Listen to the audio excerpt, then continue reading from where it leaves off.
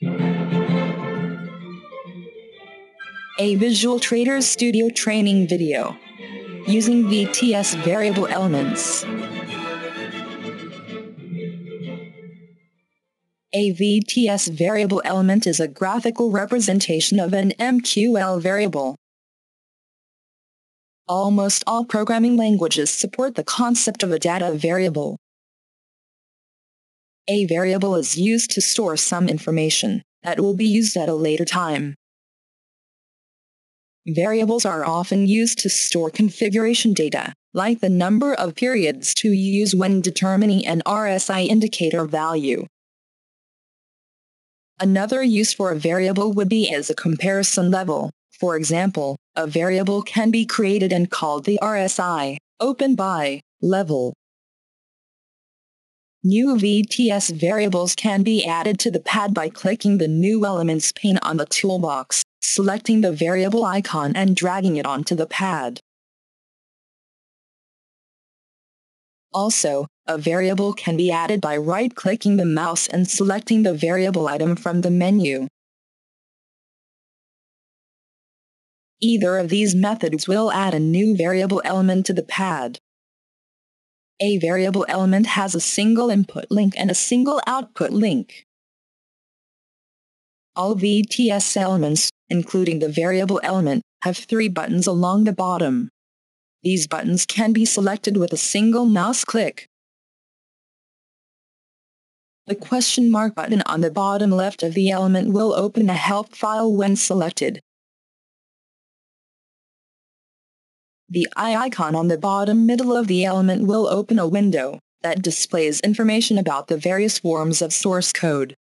At this time, this information is only used by VTS engineers. The most important button is the plus button in the bottom right of the element. It is used to configure the variable. Selecting the plus button will display the variable configuration window. There are 2 tabs on the variable configuration window: the Settings tab and the Assignment tab. The Settings tab is used to set the variable type and scope.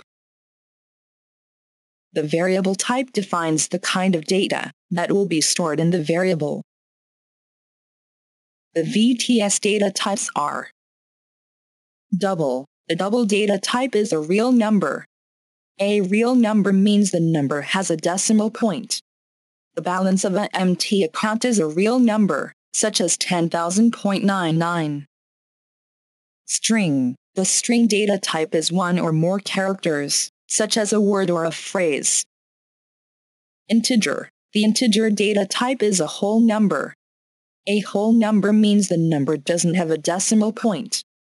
For example, the number of total closed trades is an integer, such as 0, 1, 2, etc. There is no concept of 1.5 closed trades.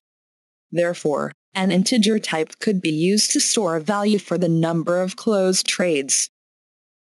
Boolean. The Boolean type is one of 2 values, true or false. Date and time. The datetime data type is used to store calendar dates and times.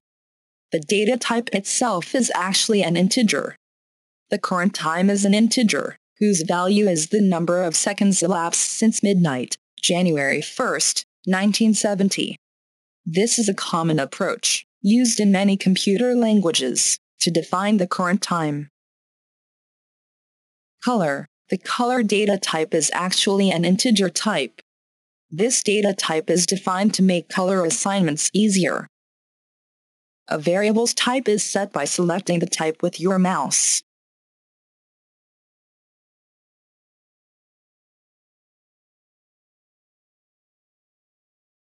The Scope tab is used to set the variable scope. The word scope is used in computer programming to define the visibility of a data structure. The levels of variable scope in VTS are extern. An extern variable is available as input when the expert is attached to an MT price chart. Global. A global variable saves its value between program starts and stops. System. A system variable is accessible from within any function of the system. Function. A function variable is only accessible from the function where it is defined. Flag. A flag variable is used to send information to an MQL function. Its value is only read from once. Parameter. A parameter variable is used to send or receive data to, or from, a function. The variable is only accessible from within the function where it is defined. The Assignment tab is used to assign a value to a variable. Selecting the arrow on the assignment text box displays a menu tree. The variable menu contains all of the existing variables. They are organized within a menu by the system, where they were originally created. There is also a menu that contains variables for any functions that have been created within the system. When a VTS function that calculates a numeric value is defined, a variable of the same name, with a prefix of var, is created to hold the function's value. The MQL menu contains MQL built-in variables such as ask, bid, etc. Any of the menu items can be assigned to the variable by selecting and clicking the item. The Enter a Value menu is used to assign a literal value to the variable. Double-clicking the menu will display an entry window. The Save button is used to save the current configuration of the variable. Also, Save As is used to save the current configuration of the variable to a new name.